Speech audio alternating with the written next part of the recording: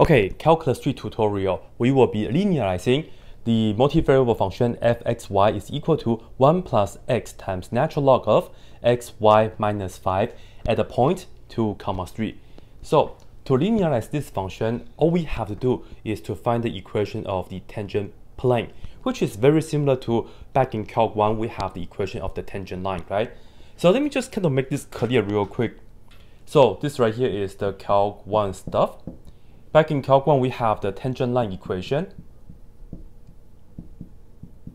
And the reason that we just have a line back in Calc 1 is when we have a function like a curve right here, something tangent to it is just going to be a line.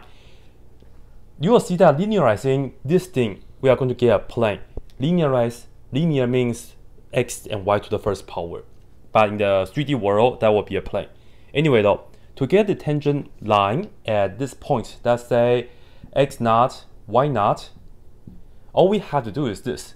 Y minus y naught is equal to the slope, which is going to be the derivative. So f prime at this value, and then we multiply by x minus x naught. So it's just like y minus y1 equals m times x minus x1, like the algebra equation. And this right here gives you the tangent line. And if you want to get the linearization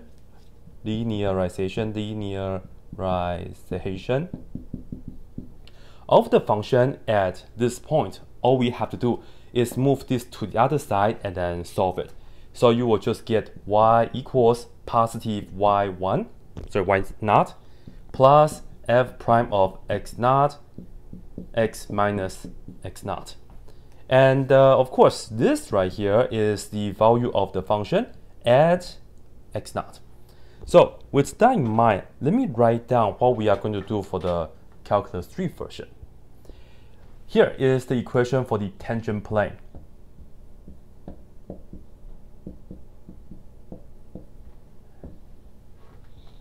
So instead of y, we will have z.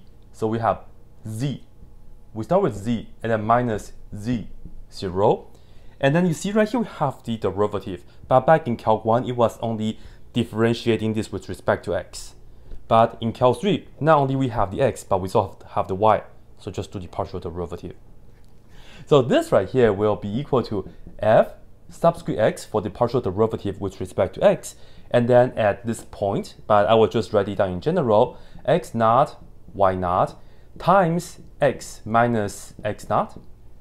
And then we are going to add f with subscript f for the partial derivative of the function at x naught, y naught times times y minus y naught. Yeah, just like that. And then guess what? If you want to find the linearization of this, just move this to the other side. So I will just put this down, linearization. Put this to the other side, and right here, you see they are pretty much the same thing, huh? But instead of the y, we are going to write L of x for linearization. So we will be doing the same here. Putting this to the other side, I'm going to write the z as L of xy. So the linearization for this multivariable function. And then we are going to get z naught. And then you pretty much just copy down the rest. So let me erase this. And then let's just write this down. Okay, and then here's a small thing.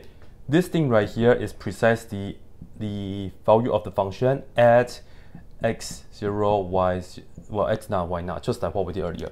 So this is what we are going to be looking for, right? And now let's just go ahead and get all the ingredients, namely the partial derivatives. So actually, let's do this one first. Let's figure out what's f of x naught, y naught. So this is the x naught, y naught here. And sometimes they may write little a, little b, just notations, doesn't really matter. All right, so let's figure that out. So f is just the original of 2, 3.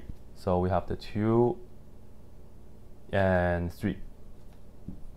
So this means we are going to get 1 plus x is 2 times ln of 2 times 3 and then minus 5. And then this is just 6 minus 5 is 1, ln1 is 0. So all in all, just 1 plus 0, which is just 1. So that right there will take care of the z naught. And let me just again dictate that this is just f of x naught, y naught. All right, now we're going to just do the derivatives. So I will be looking at this, and let's figure out f with little x. So that is going to be the partial with respect to x. So treating x as the variable, but unfortunately here, well, of course that will give us 0, doesn't matter. Here we have x on the outside and also x on the inside, so we have to use the product rule. So I will keep the first function, which is x, times the derivative of the second. Derivative of ln of something, you just put on 1 over. Right? 1 over the inside. And use the chain rule, the derivative of this with respect to x. X is the variable, differentiating x to the first power, we get 1. So we will have y, so multiply by y. And then we are going to add, well, the derivative that is just 0, so it doesn't matter. The second function, which is this, so ln of x, y minus 5, times the derivative of the first, which will give us 1. So that's what we have. And let's just go ahead and plug in 2, 3 into this expression. So fx 2, 3. So x and y on the top, so 2 times 3 on the top, over xy, so again 2 times 3, and then minus 5 plus ln of xy minus 5 times 1. So 6 minus 5, 1, and then ln1 is 0. Good. And then that's 6 over 1. So all in all, we get 6, just like that. Now, let's go ahead and do this with respect to y. So f with a subscript y. So that will give us 0. Now, here we go. We only have y inside, yeah? So we don't need to use the product rule. So all we have to do is, let's write down the constant multiple x, because x is like a constant in the y world. Just write that down.